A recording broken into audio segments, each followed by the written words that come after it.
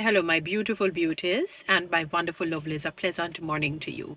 Now, this topic that I'm about to discuss is a very controversial one, and one that creates a lot of problems, predominantly in churches among the Christian faith or Christian community. But it is a conversation that we will have. We have to have difficult conversations. We will agree to disagree, and so on if we don't. All right, it's about divorce. Now, we know that God doesn't like it because we know the ramifications and the mayhem and the hurt and the pain that divorce causes, even in the ones that, people, they so wanted the divorce. It just created a lot of stress and strain, and in some cases unnecessarily.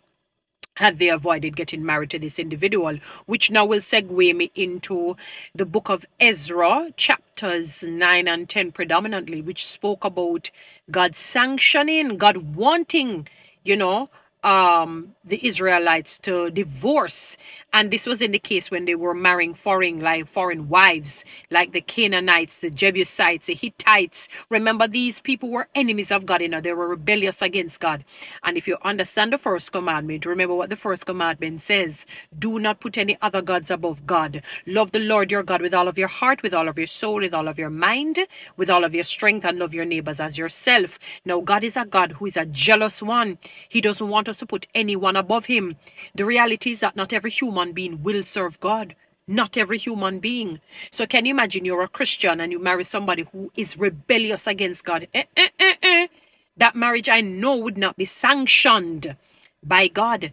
And Ezra, the priest, especially in chapter 10, they had to promise that they would divorce their wives and send the wives and children away, and had to offer up a ram as a sacrifice. Now, people might say that, that was the olden days and all of that. Remember, the Bible says, read all scripture, whether it's Old Testament and New Testament, because it's for reproof, for guidance, for direction, for so many different things.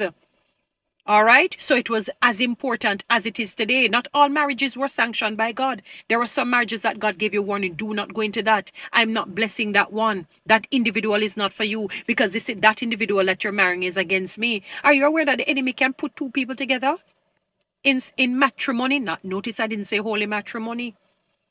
Yet God sanctioned that divorce, because one thing with God, he will not allow anyone to put anybody or anything above him. Now, I'm not telling people to go and divorce, please, that's not what I'm saying. What I'm really saying to you is that make sure that you are equally yoked. And I'm not talking about Christian to Christian only, in terms of thinking, mindset, and different things, and make sure God sanctions that marriage. Follow me on TikTok, subscribe to my YouTube channel, share this.